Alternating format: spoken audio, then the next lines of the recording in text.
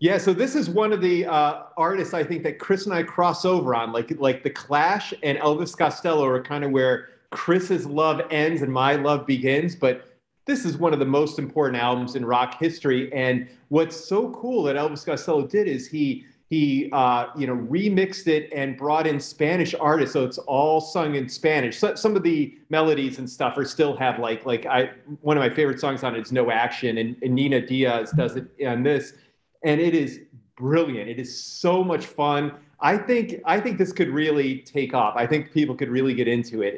It feels modern too. You know, you wouldn't believe that it's 43 years ago, but it is incredibly well done. Chris, is this release going to win you over and make a fan out of you? Oh, I love it. I love it. And it's, I hope that that more of this kind of thing happens because, this is like what's great about music is, right, bringing people together, which we, kind of do right now.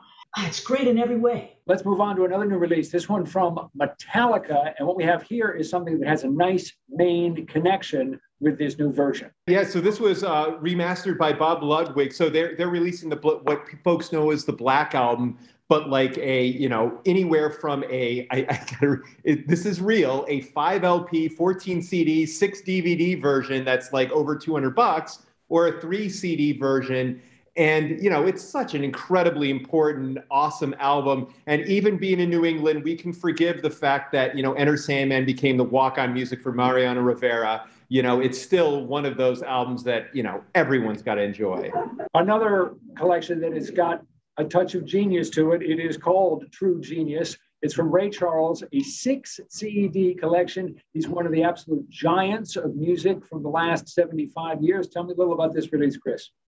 Well, here I have it. So it's one of those box sets that, where the discs are, it's in a book format. So the book's really cool, a lot of detail. But what struck me about this was how little I actually knew about his career in the 70s and 80s and even the late Likewise. 60s. Yeah.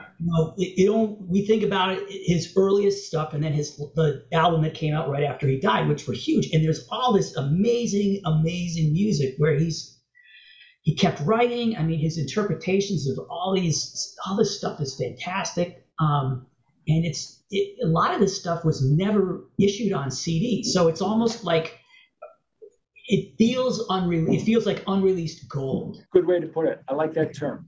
All right, let's finish up with a switch. We'll move from music to movies.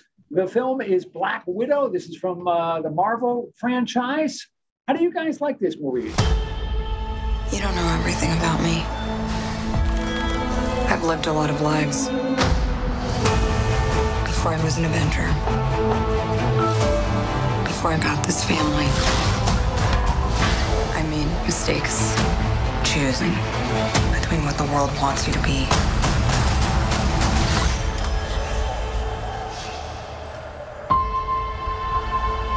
and who you are.